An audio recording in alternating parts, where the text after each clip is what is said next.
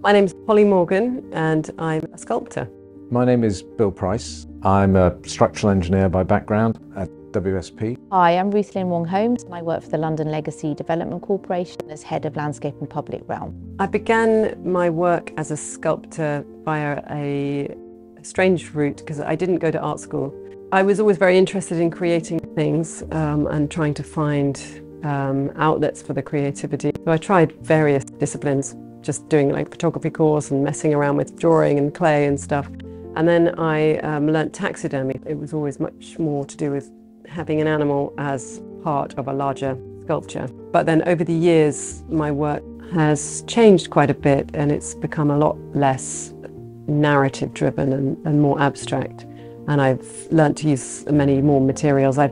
Since learning taxidermy, I've learnt to mould and cast and learnt to paint the casts, so I'm using a lot of different paint techniques. I've begun my work as an artist, mostly working with taxidermy birds. I've also done mammals over the years, and all of those skills have kind of informed what I'm doing now with the snakes. But I've gone from bird to mammal to snakes to eventually doing away with the skins altogether, and now I use the animals to make the casts, but the casts themselves are made out of fiberglass and I paint directly onto them, so there's actually no organic matter in the final product anymore.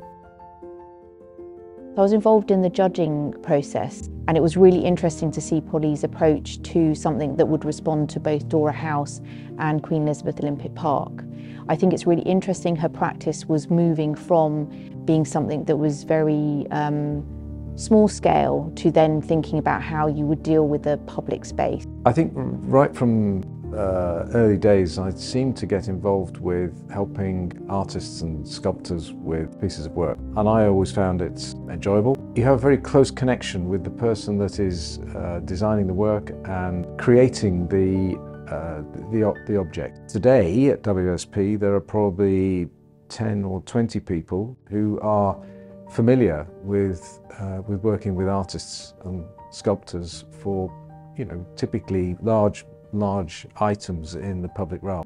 I originally made a maquette of the sculpture that I wanted to make, which was just very straightforward pieces of polystyrene and essentially plasticine, kind of moulding the snake part, until I got a shape that I was very happy with. And I scaled this up, so it's now about 2 meters tall, and I had CAD drawings made of it, which I then sent to an engineer, and I consulted with an engineer because I'd gone from working on a very small scale in the studio entirely by myself to working with concrete, which is extremely heavy and potentially very dangerous if you're making something that is cantilevered, which I was doing. I consulted with Bill Price, who is on the panel for the Royal Society of Sculptors, and he was incredibly helpful. Gave up time to discuss the work with me, came up with drawings to give to a fabricator who was going to do the actual concrete casting for me. So once they had all been signed off, a fabricator called Windsor Workshop in Croydon built containers to my specification to pour the concrete in, and we hired a cement mixer and we brought it to the studio, which again was a sort of 6-man job with a gantry to lift it because it weighs close to a ton, the whole thing. Assembled it in the studio, and now this is the point where I get to work on it with the snakes. First Plinth Award is open to all members of the Royal Society of Sculptors. The prize is to be exhibited outside the Royal Society of Sculptors and also at another location at the Olympic Park. First Plinth Award is something that's come to the park before, and we have a beautiful partnership arrangement with the Royal Society of Sculptors, and we're really excited to see Polly Morgan's piece being developed and hopefully find its place in Queen Elizabeth Olympic Park. This work is my first ever public or outdoor commission. It became possible because I decided, in the process of making sculptures with snakes, which I had been doing since 2014, I think, I discovered that I would get a much better effect if I painted directly onto the cast. And I did that on this sculpture for my exhibition in 2020, which was snakes sort of bursting out of a cavity in a concrete block. I learned so much doing that sculpture. As soon as I'd finished it, I was very excited to try and do something similar again, because I'd learned such a lot and I felt like I could use those skills in something even more ambitious. And I discovered the Royal Society of Sculptors award, where they will commission an artist's first outdoor public sculpture, which was perfect for me because I'd never done that before, and I'd just learned all of these techniques and was really, really keen to start making something bigger and more ambitious, and I entered the prize and I won it. The important thing about the First Plinth Award is that it's really an artist's first step into a larger piece of public sculpture. The process of converting that from a maquette into the actual item is an interesting process. In the case of Polly, the object scale was modified and adjusted in her design development process, and we worked closely with her to really make sure that what got constructed and built was going to be robust and safe as part of the exhibit. We need certain things for safety and security and resilience and durability, and the artist is also looking for something in terms of the effect, the appearance and the meaning of what the piece is about. We represent some of the safety net, so I'm very proud that we provide that.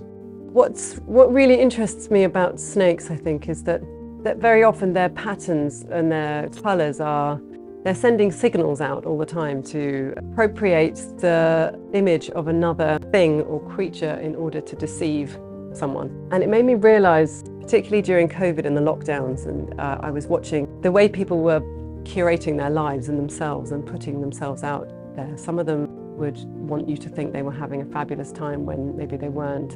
In a more sort of basic sense, wearing false hair pieces and false nails, and the way that they dress, or they use filters on their face to make them look younger or different, or a smaller nose, or whatever it might be. All of these things which had sort of perplexed me and sort of in some way irritated me, even though I'm not above those things myself. I was looking through these feeds and quietly working in the studio and painting these things, and it made me understand that it's the most natural thing in the world to do that. And I think that has fed into my work an awful lot. I also, when I'm making a work, there is a concept behind it, but there's also balance, and it's to do with the mass of the object and the space between it, and the juxtaposition of different textures and colours, and in this instance, what I really like, something appeals to me very much about the juxtaposition of concrete and snakes, because concrete's this quite sort of matte, crumbly, raw surface, and snakes are just sort of so incredibly, they look, and they're not wet at all, they're completely dry, but they kind of look, they've got this beautiful sort of wet-like sheen on them. And the juxtaposition of those like amazing colours and that kind of perfection against this kind of rougher surface I find very appealing. And it also says to me something about us and about urbanisation and about the way that we live. I feel like the snakes, to me, they sort of represent bodies generally. Could it be, human bodies, and the way that we design architectural kind of shapes and buildings and things around us for us to kind of inhabit and to fill in some way. And that's kind of what I'm thinking of when I'm packing these snake bodies into these quite kind of architectural forms, cast in concrete. The First Plinth I think is a really important piece of work. What's going to be really nice is going with Polly onto the park and actually look at where we could best position the piece. And I think it's going to be interesting to see how people will interact with it, how they will view it. It's a very different sort of situation. Polly's piece totally fits with the London Legacy Development Corporation and the Queen Elizabeth Olympic Park kind of key themes and our corporate objectives, particularly about supporting new talent. Since I applied for the award right from the beginning, even before I was shortlisted, Lorraine and Caroline and everyone, the Royal Society of Sculptors, have been so helpful and supportive. And just, having a kind of people to lean on and to call on, and to suddenly have this whole team of people behind the First Plinth Prize, the opportunity to show it at Dora House and then the Olympic Park is a dream. I used to live on that site before the Olympics came, on an old industrial estate. So heartening to be back all these years later showing my work almost exactly on the site where I used to live is just a beautiful end to the story.